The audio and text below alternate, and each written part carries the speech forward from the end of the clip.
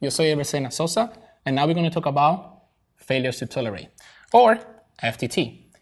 In vSAN, there is a feature, one of those SPVMs that you can use that allows you to provide storage redundancy to your VMs or your objects so that in case of a physical component failure, whether it is the capacity disk, the cache drive, or a host, or a failure domain, the VM itself will continue to have access to that data because there will be multiple copies of it or a way to recover the data from the remaining hosts that are still running.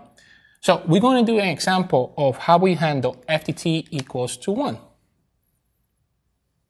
which means failure to tolerate equal to 1. So if one physical component dies, the VM will still have access to that component or the objects that what the components constitutes.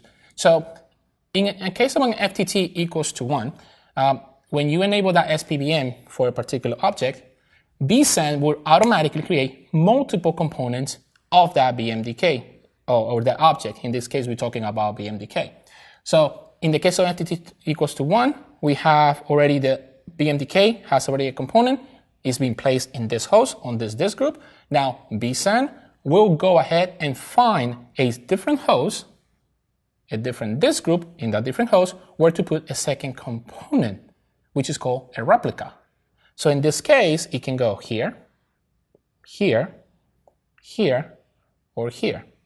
So let's choose this one.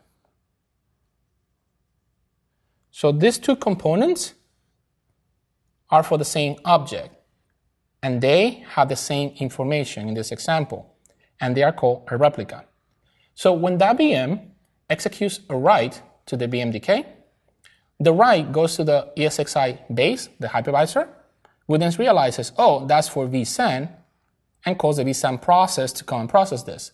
And then when the vSAN process comes in and processes this, it goes, oh, I see that there are two replicas for this object. So I need to send two write commands, one to the first component, or component number 1, and the second one over the network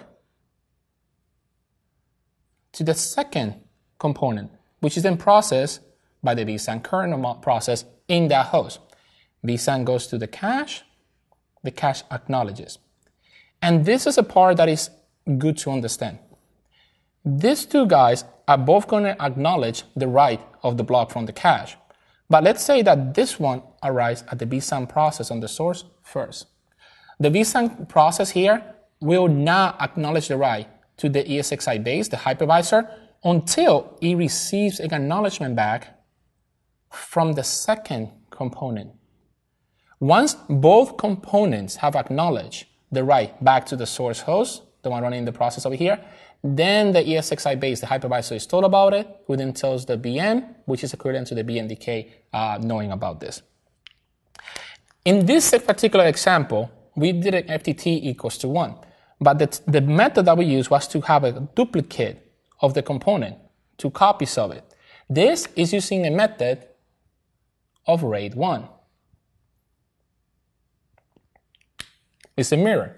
Now, however, there is a slight problem that happened as we have it right now, and that is that because we have two of them, it is possible that with a network partition, you can have these guys not seeing each other, and you can have a split brain situation. So to fix that problem, vSAN institutes or creates a third component, which is called the witness.